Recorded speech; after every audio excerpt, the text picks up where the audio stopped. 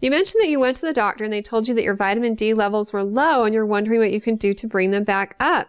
Now, if your doctor recommended a supplement, then that would be best. And generally speaking, if your vitamin D levels are normal, most people need about 600 international units of vitamin D a day.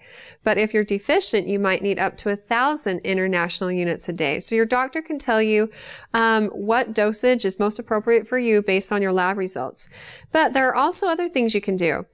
Now, sun is actually the best way to give us vitamin D. We are exposed to the sun, our body synthesizes this vitamin in our body. But in Utah, we don't get much sun exposure during the winter, so it's important to get it from other sources.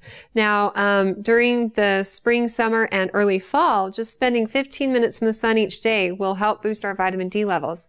But during the winter, you can drink 3 cups of vitamin D fortified milk or eat salmon. Salmon and other fatty fish are actually very high in vitamin D. Like a piece of salmon has about 265% of your daily allowance of vitamin D. So if you just eat 2 servings of salmon a week, then you're actually getting quite a bit of vitamin D. Those are probably the most common sources of vitamin D. If you have more specific questions about your condition, don't hesitate to ask your doctor. But if you have any other questions for me in the future, feel free to ask them on our Facebook page at facebook.com/InterMountainMoms. And recommend us to your friends and family too.